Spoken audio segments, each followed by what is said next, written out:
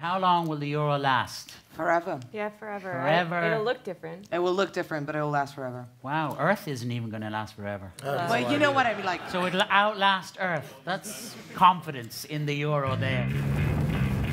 There's never been such an event that's so much fun with so much dry material. It's a blast. You have to take economics out of the conference room and out of academia because economics is about the business of ordinary people's lives. Good evening, everybody. It's fantastic to have you all here.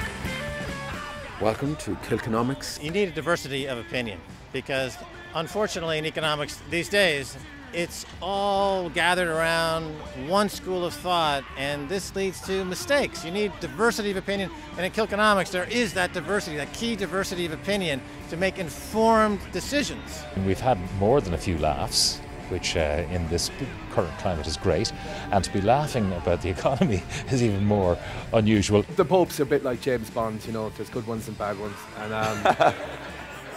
anyone they sleep with ends up dying. I've said too much. Fraud is easy. Being an honest business person is hard to make a lot of money. But if you engage in fraud, you will get record profits. They'll be fictional for the bank. You will be made instantly wealthy through modern executive compensation. And the bank will suffer catastrophic losses, which the public will largely bear. That is a terrible recipe for the future. We owe it to ourselves and to our kids to break that dynamic now by holding people accountable. That's why people are suffering, is because the economy is contracting. They're saying it's expanding. That's a bold-faced lie. Can I just Mark get back to the Carney, point? George Osborne are lying. Okay. It's a lie. It's a lie. They're lying. They're lying to you. You're being lied to. That's baloney. So what's America's debt ceiling? Is it more than ours? Gee, I've a few cousins in New York that could paint it for you.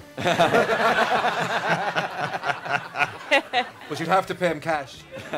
All the countries are like students who live in a flat. So the Germans are very responsible, and they're studying medicine in UCD or something like that, and they're paying all the money into the household kitty. And the Finns are very responsible. They're doing pharmacy in Trinity, and they're paying all the money into the household kitty.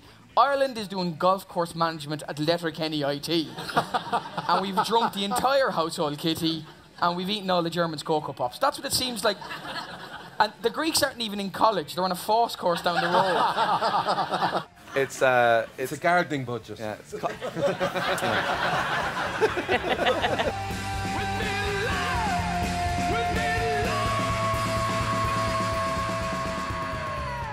And so while they're being entertained, they're also being informed. And I think that's really, really valuable. It's just really stimulating and fun. Outrageous.